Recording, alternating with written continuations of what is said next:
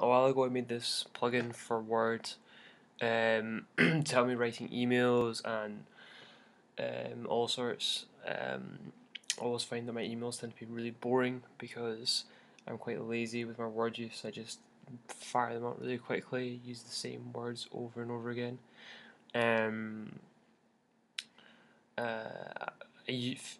The default with Word, like the vocabulary that's inbuilt, isn't that great. I always find myself going to and from if I'm making an effort from the browser trying to get better words. So I thought I'd kind of integrate that, make it more fluid, and have it within the actual word processor.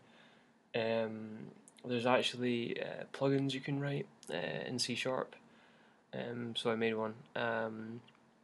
So hopefully it will be of some use to other people. I'm going to show you exactly what it does and how you can install it.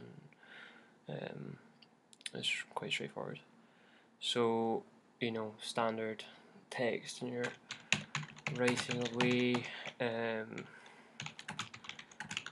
same old thing over and over again. You just use the same descriptive words, and you don't really have much.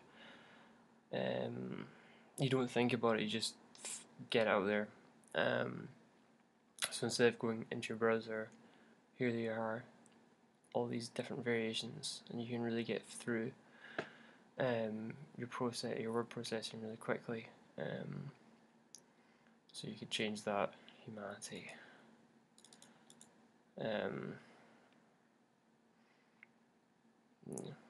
Humans. Okay, but you get the idea. So it's quite a powerful thing. So you can download this on my GitHub. github.com/Dunker. It's got a KR at the end. So that's their word Thesaurus. So if you don't have Git installed, you should, but if you don't, you can just download the zip there. But yeah, I highly recommend you get Git because it's amazing. If you're used to Git, really straightforward. Just make a clone.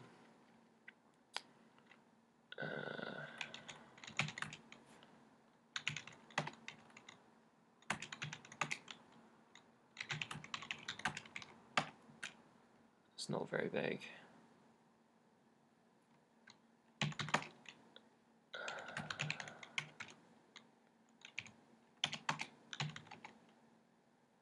There we go. Start, open it in Visual Studio. If you don't have Visual Studio, and you don't have a friend who can just build this for you, if you let me know, give me an email or something, I can build it for you. So it's a really simple project.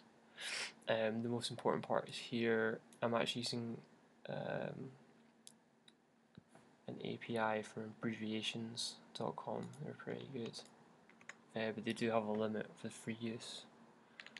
So you need to log in and create an account, because if I give you mine, then it'll expire quite quickly. So you can apply for the API, and if you want, you can pay for it. It's pretty cheap. I mean, for the benefit, if you're doing any sort of any amount of text, it's so handy.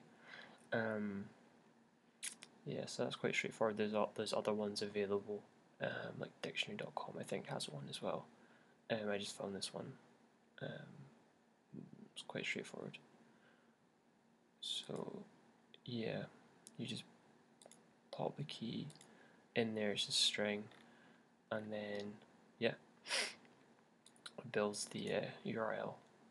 So when you right click, and then you can just build it, or you can actually package it up as well, and then send it to your friends or whatever, publish, and yeah, and then once you're done, you can have some more interesting emails and text without using the same words over and over again. Cheers.